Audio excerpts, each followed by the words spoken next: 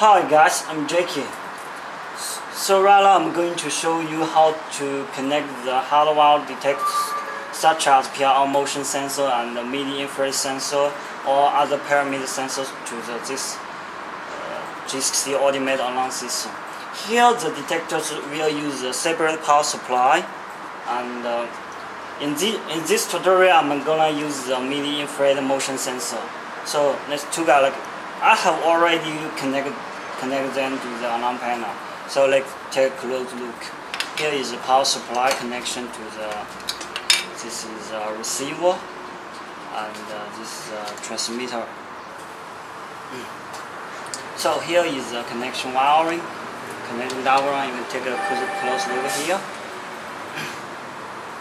So these two wires for power supply, and red and black, yellow and black wires for connection to the alarm panel here. So I'm going close it. So firstly, we need to enable the wild zone firstly.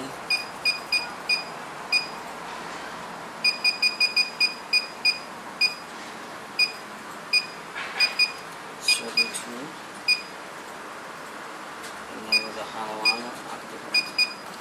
Along, you can take a look at the panels hardware connection. The sensor is already connected to the hardware zone 32. Okay, I'm going to test it. So firstly, we need to connect the power supply to the mini-infrared motion sensor. Here you can see. So very close.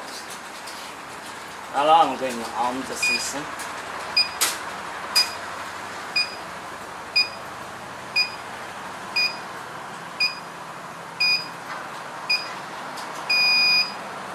Okay, right now I'm going to plug the infrared receiver, therefore to trigger the alarm.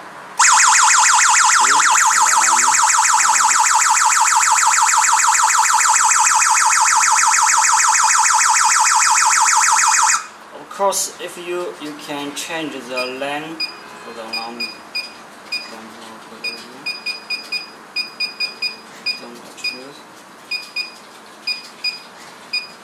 In here. The front door, back door, side door, window, glass, short, another door. Okay, yeah, door is okay. Main door. So then arm it again.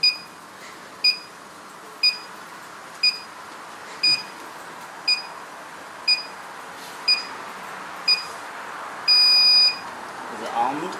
Check the sensor.